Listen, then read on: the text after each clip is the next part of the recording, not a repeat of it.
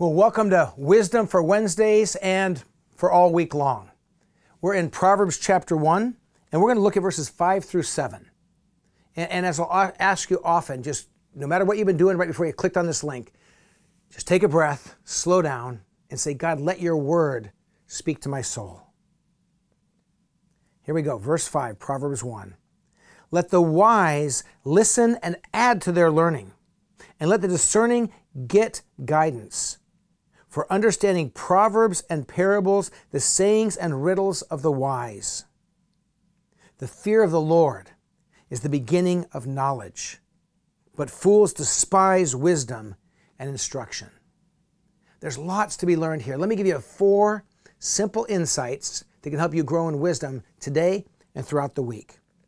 First, if you're wise and discerning already, then you know you need wisdom. That's what Solomon says here. He says that the wise may grow in wisdom. If you say, you know what, I need to grow in wisdom, then you're wise already. If you say, I don't really need to grow in wisdom, then you need to grow in wisdom. It's kind of a catch-22. If you're wise, you know you need it. If you're not wise, you think you don't need it, but you do need it. Bottom line, we need wisdom. So let's be praying, God, grow me in wisdom. Another thing I want to say about the book of Proverbs is it might not sink in right away.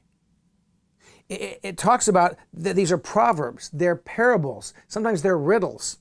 We don't just sometimes read Proverbs and go, I get it. We have to marinate in it. We have to think about it, let it kind of turn around in our mind. And so I encourage you that as we walk through these moments of wisdom, you'd go to the Bible and read that passage a few more times. Maybe put it on a note card and put it somewhere you're going to see it, or put it in your phone as a pop-up to remind you of that simple piece of wisdom.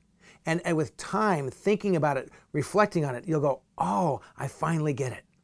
I've had portions of the Bible, it's taken me years to sink in. I got portions of the Bible I still don't think I fully understand yet. I know I don't.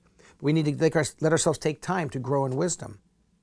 And then there's a starting point that seems like a strange starting point for growth in knowledge and wisdom. And it's called the fear of the Lord. The fear of the Lord.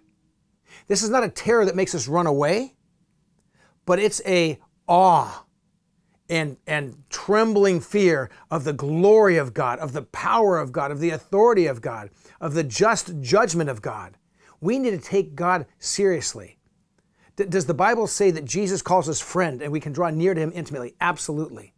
But he is still the King of Kings and the Lord of Lords. And in his presence, we bow down.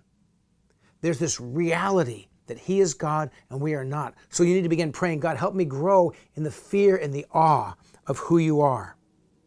And then one last thought. This portion of the Bible says that fools despise wisdom. Foolish people don't want wisdom. Don't walk the path of a fool. Open your heart. Say, God, I want to grow in wisdom, your wisdom, not worldly wisdom, but divine biblical wisdom.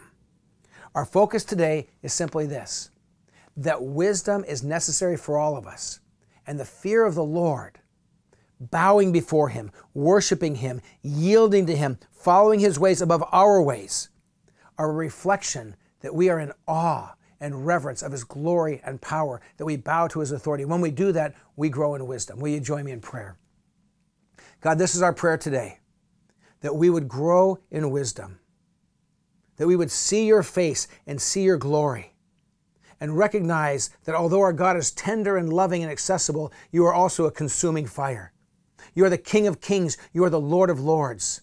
And to tremble in your presence is not a sign that we can't draw near to you, because we are trembling in your presence, Lord. We come near to you, but when we see your glory, may we be in awe of who you are, of all that you've done, and what you will do ahead.